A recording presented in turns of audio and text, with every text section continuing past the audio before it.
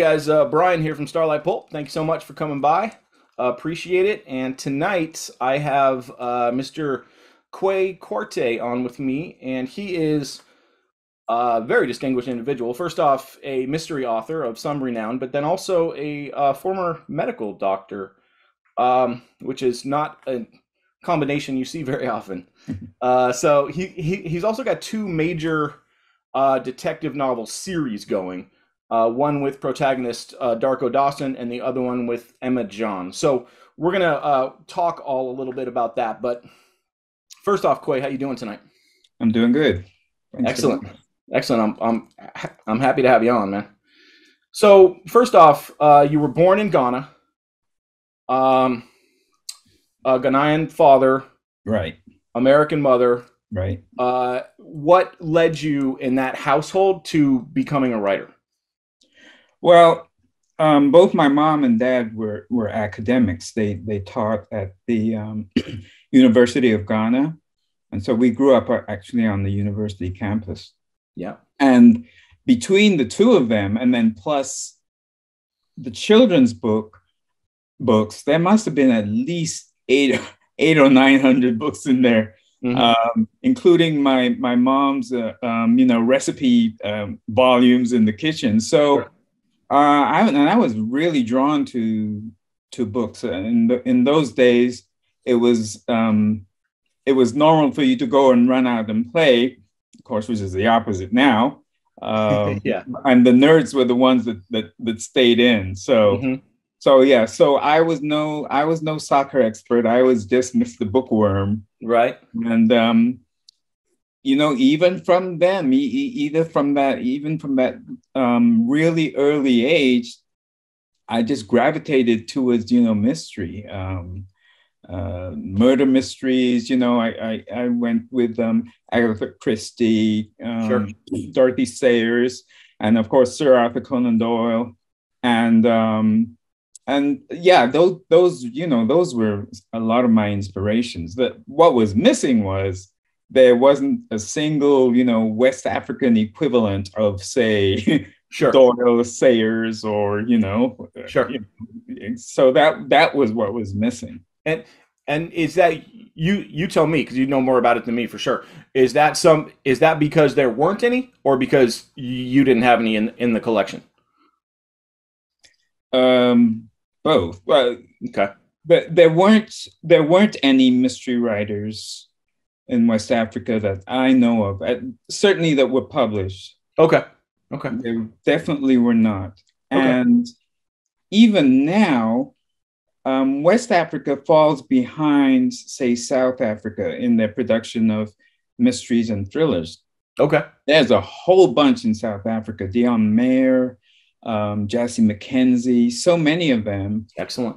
And all what we have in West Africa basically is Lele Ayenne, who Mm-hmm. is Lele Adene, sorry, I mispronounced it, Okay. who is Nigerian, Mm-hmm. and then myself, and then one other who I believe is from one of the Francophone countries. Okay. So, yep. Then it was, very, very far and few between, and now it's a little better, but not Okay. all the way it should be. Sure. Okay. Yeah. Okay. And one of the things you touched on there that I think is interesting because you mentioned that you grew up in a house full of books, right? Yeah. Like you can see back here too. My Yeah, my absolutely.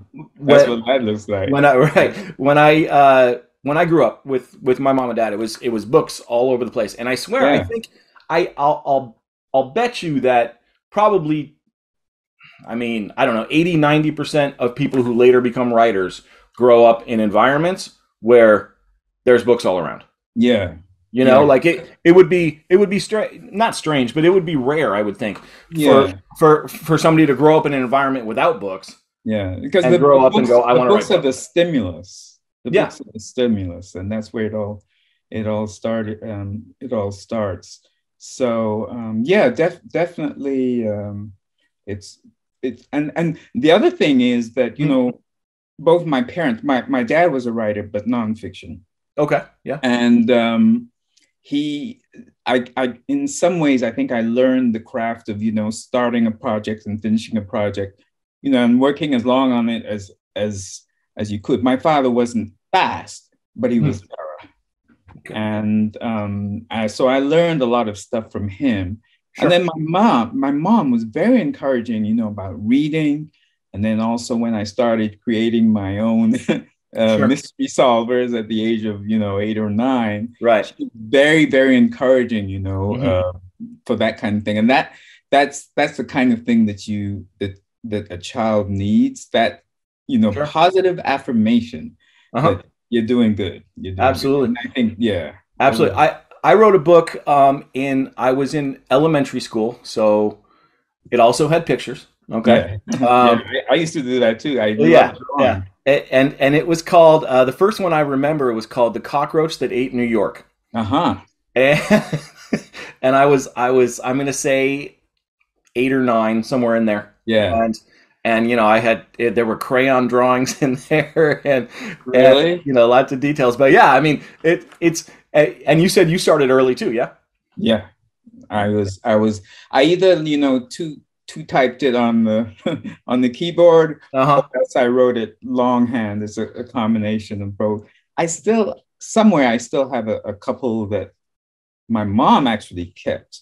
I had one called A Fishy Story, where a woman loses a necklace while she's aboard a ship, and after their fishing trip, when they're skinning over the fish open, the necklace is in there. Okay. It's appreciated. Yeah. Well, that was one of my I guess you could say the stories with a twist at the end. So, right. Yeah. That's far more advanced than my early fiction. So that's That's good. Yeah. So okay. So you have 2 main protagonists in the series that you are currently still writing, right? So you have Darko Dawson and you have Emma John. Talk a little bit about each of them, and then also kind of where they came from in your structure. Yeah. So Darko Dawson, which is a series of 5 books, and then Emma John so far is a series of 3, with the one coming in February, and I think 4 by 2024, if I'm not mistaken. Okay. We'll see. Good. And I started with Darko in 2009. I was still a practicing physician. Okay. At that time. And I finally got published after, multiple submissions by Random House, which is now Penguin Random right. House. But I had gone through a long, quite a few years of, sending out, Yeah. Oh, yeah. Almost everybody does. I mean, yeah. Yeah. It's that one of those baptisms of fire you have to go. It is. And Darko was actually created on a character that I saw on a documentary from the West African country of Côte d'Ivoire, which is like one country west of Ghana. And what happened there was it was a rural doctor, a rural detective. I'm sorry. He was the local police there, and there was a murder, and he had to solve it. And one of the methods he used was to scare his witnesses and suspects by threatening, witchcraft on them, things like that. Gotcha. Okay. And I said, wow, that's such an interesting concept, because the thing about it is, and I might mention it a little later in regards to African fiction, is that part of fiction is very much a part of life there. So, a lot of this supernatural stuff and spiritualism and stuff like that is quite real for everyday people living their everyday lives in Interesting. Okay. Ghana. Yeah. And so, to manipulate those beliefs, sure, to get confessions, I thought that was such an interesting concept. Absolutely, yeah. And that's really who Darko was based on. He was very rough when I first produced him, but I refined him a little bit. But he was actually, and the funny thing was the documentary was in French, because I was in Paris at the time. So. Okay. Nice. But yeah, so that's what he was based on. And then now with Emma Jan, she arose. She's actually a product of the Me Too era. Okay. Yeah, because about the time that I was including a female assistant to Darko Dawson, his first female assistant, the Me Too movement had just about started then. Okay. And then, my aim had been to just make this new character, this new female cop, sort of consultant or a mentee of Darko. So Darko be sort of the wise sage giving the young rookie advice. Sure. But Soho Press said, no. We gotta have our own. We gotta have our own series because I left Random House and went to Soho Press. So I said, no, it has to be a totally new invention. So that's how Emma Jan was actually born. But the timing was just is spectacular in that at the time that I had, come with the concept of an Emma Jan was when all that Me Too stuff was actually peaking.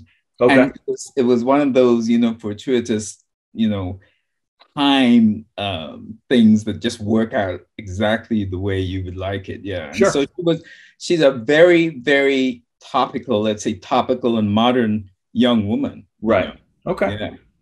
Okay. Excellent. So I want to show real quick here. I'm going to pull up on the screen, and I want to show real quick. Let's see the covers that you have for your books. Right. We've got Wife of the Gods. So we have the Darko Dawson series up top here. Right. And one of the things that we briefly talked about before this is that I think both of us kind of think that book covers in general are underestimated. Oh yeah, and they're the author should have a serious say in what it looks like, unless they don't care. There will be some authors out there that will just say, "Hey, it doesn't matter to me. Whatever you put on is fine." Then okay, but when that's not the case, and that's going to be a lot of the time. You can see here with your two series, you've got a real kind of aesthetic thing going on, right? With the top here, totally different.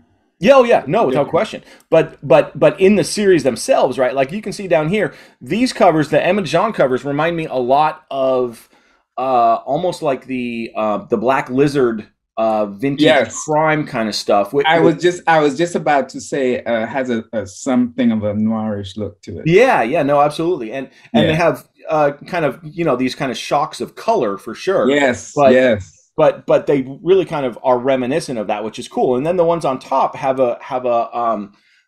also a very distinct kind of feel. So why don't you go into that for just a second with regards to the covers? I'd say with one exception, and that is Children of the Street was the only one that I didn't like, and that was when I was with Random House. Around that time, they'd been laying off a lot of really good editors, and including one of mine who I worked with Wife of the Gods on. And this cover, I did not accept. I did not like it at all because it has very little character to it. It's not terribly mysterious. It looks like one of those UN United Nations pamphlets, okay, produced. I can see that. It's completely uninteresting. But like you said, they don't pay much attention to what the author says. If the author says, "I love it," they say, "Thanks very much." And if the author says, "I hate it," they say, "Thanks very much." But they have no interest in what you have to say. None. Zero. Yeah. So needless to say, that didn't go through. But the other ones I really liked. And then when the Emma Jan series came along, I just said, "Wow, this is the one look that I just went for it immediately." I said, "Yes, that is just Exactly right. That is exactly right. I had nothing to say. Right. No criticism whatsoever. No, none, zero. I said you have nailed it this time. Yeah, that's awesome. Okay. Well, let's talk then about, you can see last seen in Lapaz right there on the screen, right? So let's talk about that for a second, because you've got, it's the third book in the series. You've got it coming out in February, right? Yeah. Of 23. 2023, yeah. So talk to me briefly about that. Kind of give us a preview, if you would. Well, there is a lot of movement between West African countries and between West African countries and Europe. Mm-hmm. And what is going on is there is an intra West African human trafficking trade and sex trafficking trade. And then there's also sex trafficking from, say, the country of Niger, mm-hmm. up to Libya, and then Libya across to Italy. If you make it. Okay. You may not make it. Okay. So what this story is about is a background of human trafficking in the countries of Ghana, Nigeria, and Niger, all of which I visited for the research. And it focuses on some of the lives of people who are making that break from West Africa, trying to get to Italy. It features a couple of, about 3 or 4 or maybe more characters who are going through this process. Uh-huh. And then there's the Ghana side where Emma Jan is. Right. A murder occurs that appears to be connected to the disappearance of a young woman who's the daughter of the client who comes into to Emma's agency, because Emma is a PI. She's a private investigator, and right. She works for the SOAR investigative agency. And so she is brought on to that as part of the team. Uh-huh. And yeah. Okay. Excellent. Yeah, and so when you say you went to these West African countries and you did the research, essentially, how explain how that works. Yeah, it was really up in the air. First of all, you should not go in general. I would not advise an American of any shade uh-huh. to go to Nigeria without some kind of escort, because Nigeria can be rough. Is that because of danger, or is that because of like cons, or what kind of kidnappings? Okay, gotcha. Things, violent crime. Okay. In fact, there were 2 Ghanaians when I was in Ghana who said you couldn't pay them to go to Nigeria. Okay. Okay. And that's why I said, Nigeria versus Ghana, there's always that tension. Right. So when you went do you get a guide, or? Yes, I arranged actually a modified tour for the things that I needed to find out. Sure. So they tailored it. It's a pair of brothers, the Agui brothers, Evans or Evans, and Confidence. Mm-hmm. They're 2 Nigerian brothers. I went with them. They went around with me, and I basically got to look at the things that would be relevant in last seen in Lapaz. So then after that, it was to Niger. Now, Niger is where I got the surprise. I don't know, you may know a little bit about Niger. It's a landlocked, very large country, mm-hmm. kind of in the middle of West Africa, around the Chad area, and it's just south of Libya. It's a huge country. it has good resources, but it's not a developed country. Okay. It's one of the youngest and most underdeveloped countries in West Africa. And so now, what was the surprise there? because supposedly, if you Google anything on Niger, you get almost an echo effect of one of the most dangerous places to live. Kidnappings, killings, shootings, murders. So when I got to Niger, I was ready to duck from flying bullets, right? What did I see? People putzing around on three-wheeler tricycles at the taxis at about the grand speed of 4 miles per hour. Mopeds everywhere. Who's kidnapping who here? Right. I mean, what are you talking about?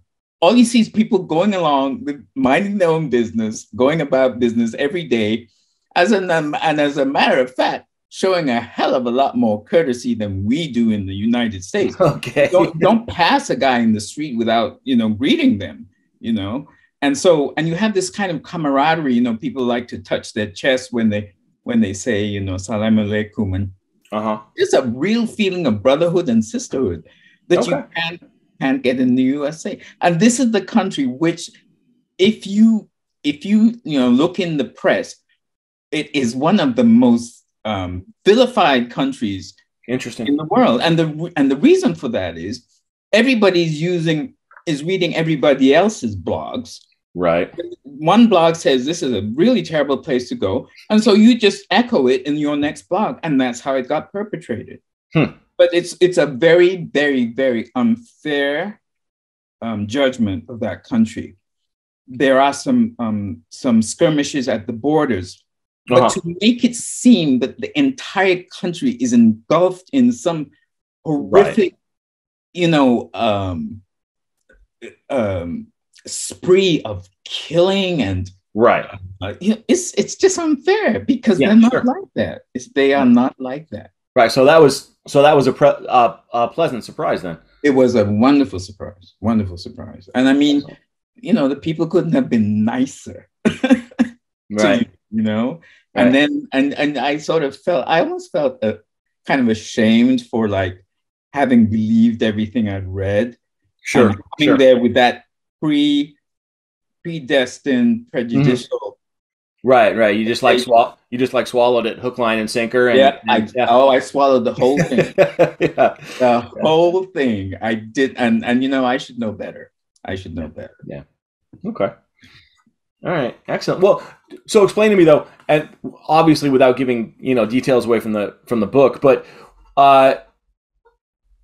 when you're there and you're saying you're doing this research in these countries, are you talking research with regards to like the human trafficking and sex trade? Yes. When I was in Nigeria, I interviewed.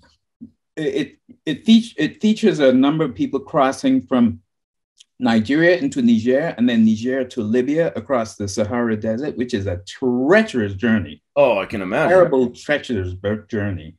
And so what I was interested in Nigeria was talking to some of these returnees, as they call them sometimes, migrant returnees who have survived and lived to tell the tale. Sure. And I met 6 young women and 1 man who had made the trip, and they told me all about the horrors of it, of when you're crossing the Sahara, you could be picked up by either bandits or you could be picked up by the authorities, either one. So, you gotta drive like a bat out of hell through there. And the thing is, there's no stopping. If somebody falls off and they pack you in the back of one of these trucks, like a F-10 maybe body, and they pack, 20, 30 people into there. And, if you're on the edge with your legs dangling, because that's the only way they can fit everybody in. If you fall out, they're not stopping for you. You will die in the desert. And I mean, it was one of the people I interviewed said that they started out with 25, and when they got to Libya, there were 10 of them. Yeah. Wow. It's just really horrendous. So I did talk to them, and then in Ghana, I talked to people who were on that side of the trade. They get a lot of traffic in from Nigeria, because Ghana is in general more prosperous than Nigeria, in spite of the fact that Nigeria has all the oil. But the Nigerians tended to go to Ghana. And so there's that trade going on as well. And there's a totally different type of sex work in Ghana as well. It's much more IT based, much more web based, and app based. Okay, really? Then yes. They I think in fact that pimps may go out of style because the women have discovered, well, I got my cell phone. I do not need the man in the middle. Yeah, interesting. Okay. Very powerful. Very, very powerful. Interesting. And so this is I mean, we're talking here about Last Scene in Lapaz, right? And this is an Emma book. So yes. So and if she's coming from the kind of from the Me Too movement in a way, right? I can see that could be a really kind of explosive novel. Yeah. And you sort of see the contrast in her way of thinking against one of her colleagues who's a much older male. Sure. I can imagine. The total difference between the way they look at the same things. And that's some of the fun about writing Emma, because she's what? She's 26 now, 26, 27. So she's a thoroughly modern woman, and she's come up in a different age than, her mom and her grandma. Yeah. Right. Oh, absolutely. And that's one of the things that people who are, say they're readers, or even if they're not readers, say they enjoy movies and things like that. But one of the things that people who aren't writers don't get is it's so much fun to write completely contrasting characters like that. To develop these personality traits that you personally would never think about, but you can just go with them in fiction, which is a lot of fun. That is the freedom that the fiction gives to you. It's kind of like a gift, because I have laughed out loud sometimes, at some of the characters I've drawn. But I've also cried for when a favorite character of mine dies or is killed. I've also so I've done both. I've laughed and I've cried. And that's something else people might not know, is that you do have your favorite characters. Like even if they're not one of the main characters or protagonists, they might be a side character that you just write about a little bit, but you really have an affinity for this character. And then all of a sudden the story dictates or what have you that they need to go. It hurts a little bit. I have a character in Sleep Well, My Lady, which is the number 2 Emma Jan, and she's a Cuban doctor who the Cubans have a program of sending out their doctors to underserved areas in Africa, South America, and so on. And this Cuban doctor, sort of vivacious, young, snappy doctor who, she runs a tight ship over there, and she's very glamorous, and Emma meets her, and they kind of bond. And this woman is like, she's kind of like the Energizer Buddy, she's got like endless pace, energy. But that was actually based on a real Cuban doctor I met when I went to the mortuary in Accra, Ghana. I met a Cuban. She was fantastic. And just almost the way I described her in the book. She was just so sharp, and she had those bodies rolling. Right. like an assembly line. This is amazing. Amazing. And it hurts. And it hurts when you have to part with characters. It does. Yeah, so you know, you get your favorites. Like that one was one of my favorites, and she's gonna come back in the next one for 2024. So that should be Okay, fun. good. Good. Yeah. I like Yeah. to bring back the you know the sort of quirky characters every once Sure. in a while, you Absolutely. know. Absolutely.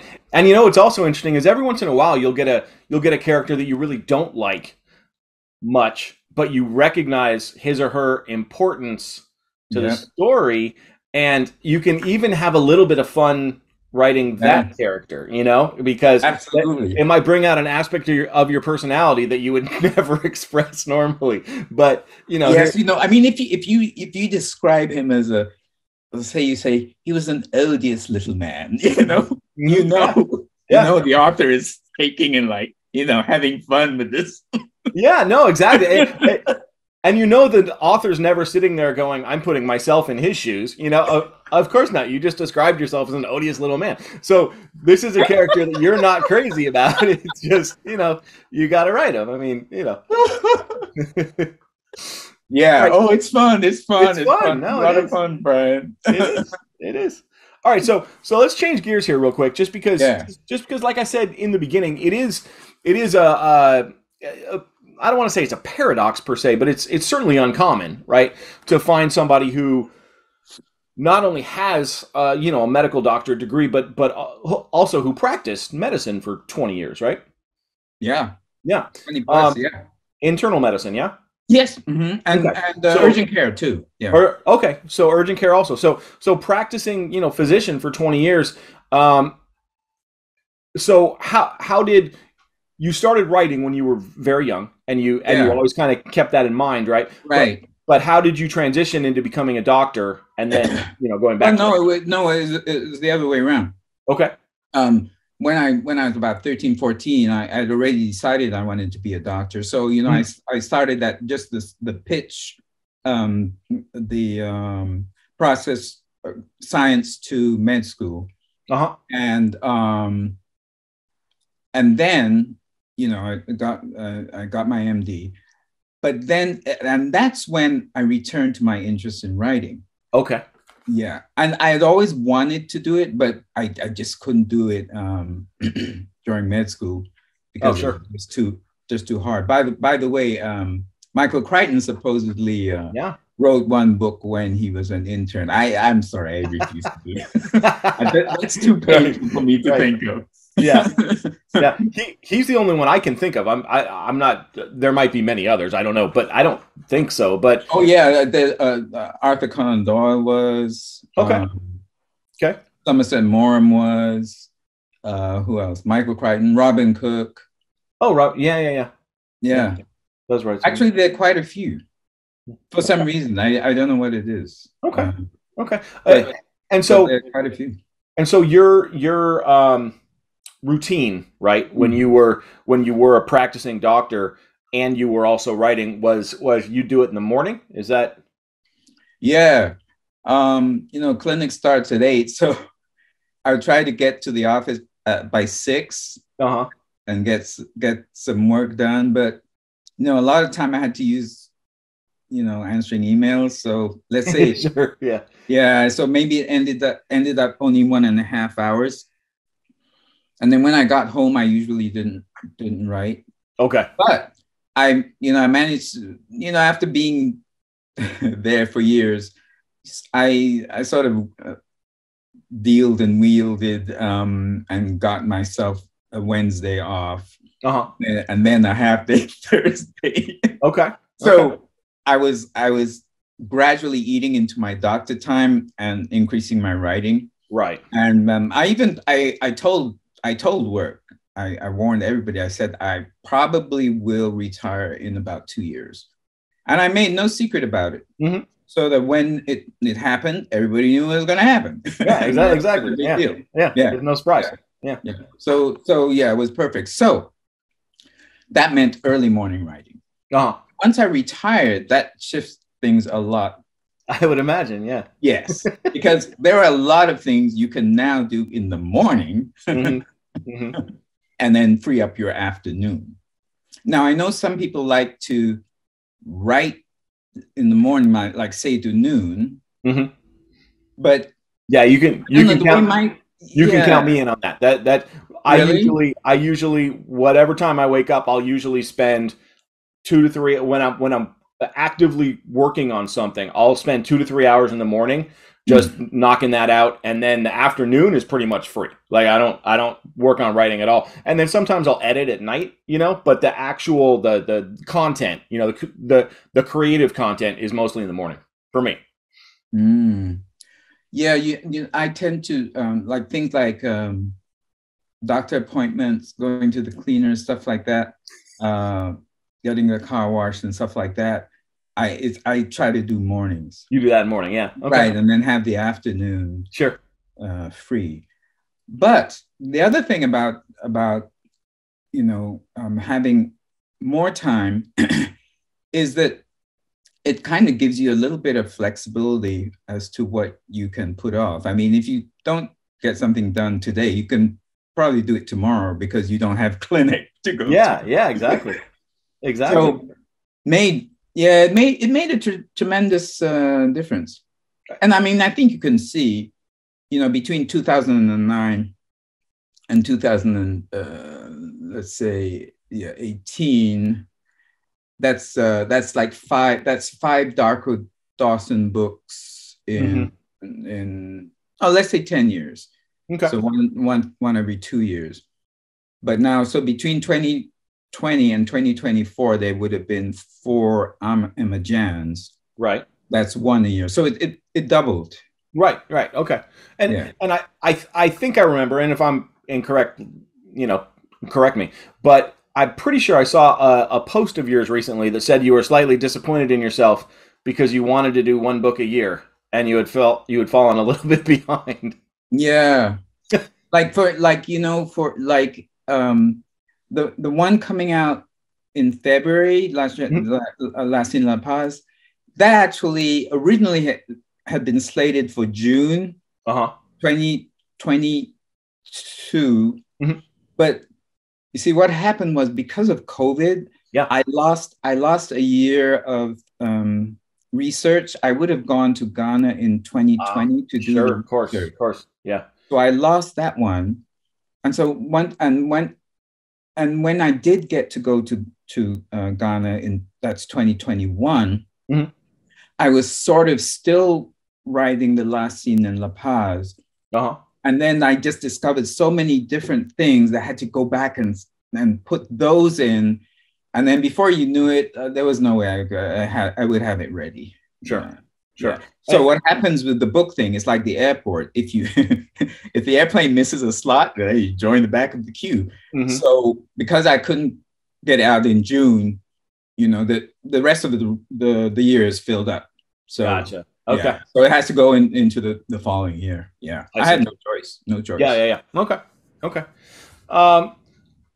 Okay. So when you plot out a book, because you primarily write novels, right? Yeah. Yeah. So when you plot out a book, are you somebody that, because every writer works with a different process. Are you somebody that has everything planned out in advance, like a strictly linear kind of outline, or are you somebody who has like this bullet point and this bullet point and this bullet point, and then you just kind of fill in the blanks? Yeah, I see. I see the novel more not so much like a PowerPoint presentation, but more like a movie. Okay. So things are flowing much better, and then that also allows me to jump back and forth in time. Okay. Doesn't bother me at all. All right. And so I do have an outline. And I think, well, I don't know, for whatever reason, Soho Press has always preferred to get an outline from me. And that's how I started with them. Okay. And do you deviate from that sometimes? Like if you have an outline, but then say, a third of the way into this scene, you realize, I could actually tweak this or add this in. Do you? Oh, yeah. Okay. Oh, yeah. That's the whole fun of it. Yeah, it is. Yeah, that's the whole fun of it. Because basically, it's just like a roadmap. I mean, you can go from A to B, but then if you like, you could, go to from A to S, and then come double back to P, and then come back to your B, whatever. Yeah, that's the whole fun of it, because then the story starts taking its own twists and turns. It does. Like son of a gun. Yeah.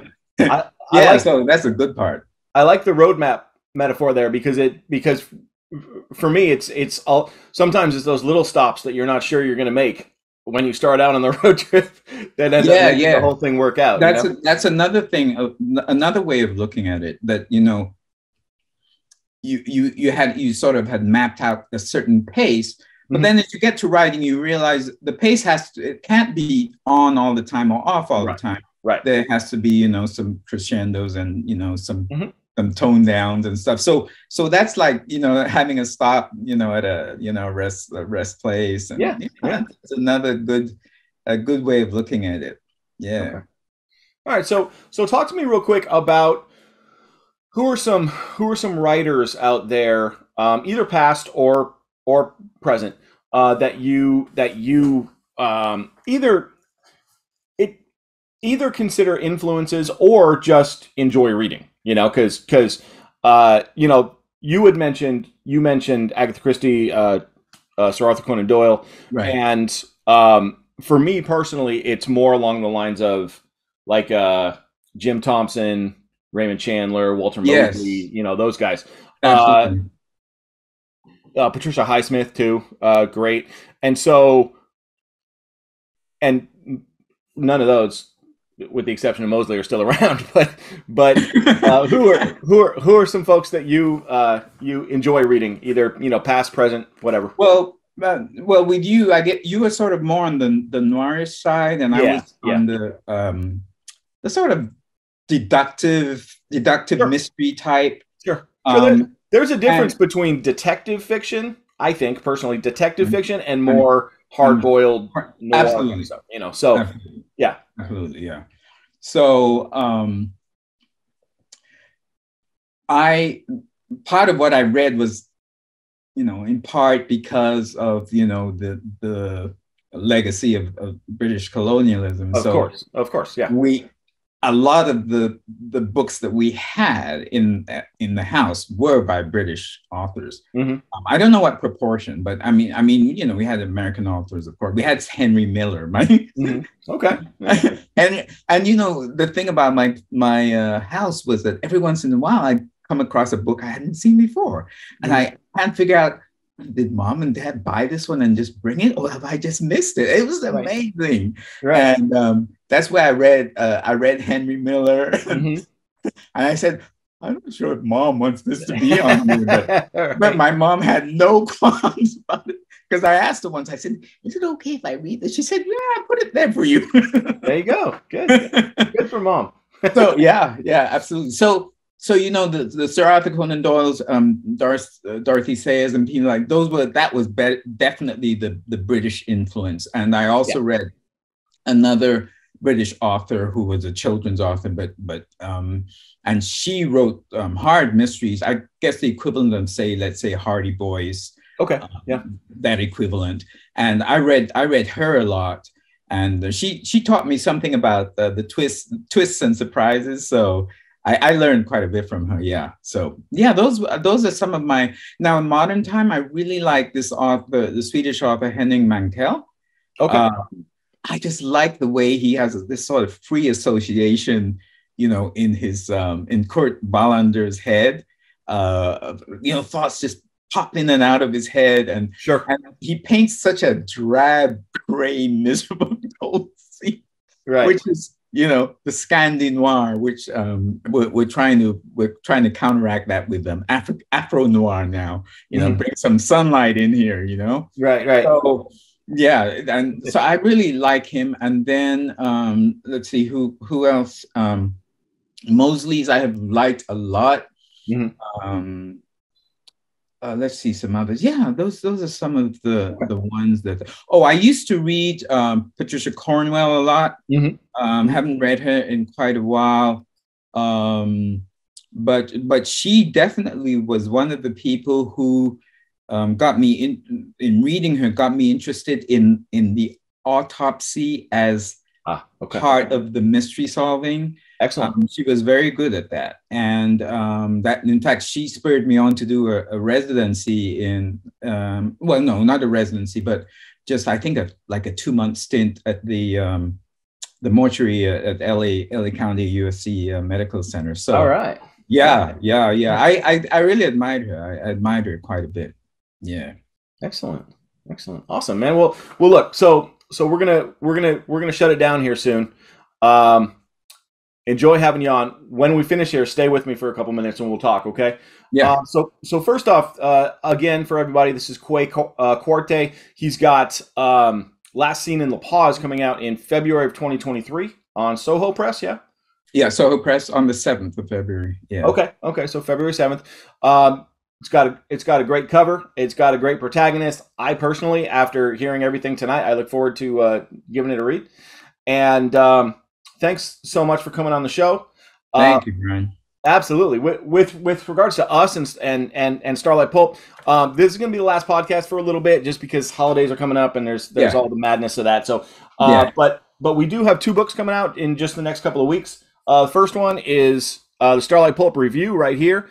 And we've got 12 different authors in this. I just literally, Kwei, an hour before I was meeting with you, I was opening the first boxes of books that we got. So that's kind of cool. So these will be on sale shortly. It's 340 pages of goodness, and these will be on sale. These will be on sale hopefully next week. Certainly by the week after that, if not.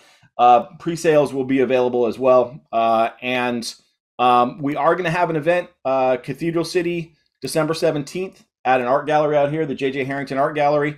Kwei, if you're available, I'd love for you to come by. We're going to have at least 2 or 3 other authors who are in there. Oh, yeah, nice. Come read, and we'll sign whatever books are sold and all that kind of stuff. So come on out. And otherwise, everybody, thanks so much. Well, the other thing I just wanted to ask, do you do any book giveaways? I should have thought of this before. I don't know how you would do that. I have like one advanced reading copy of Last Seen of Lapaz, but I don't know how I would set it up. I should have thought of it before. Oh, no, it's fine. Yeah.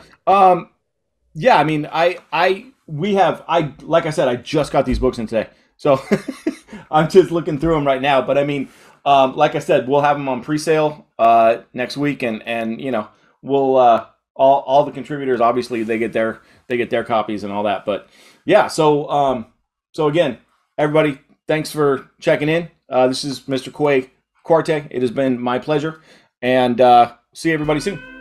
Thank you, Brian. Thank you.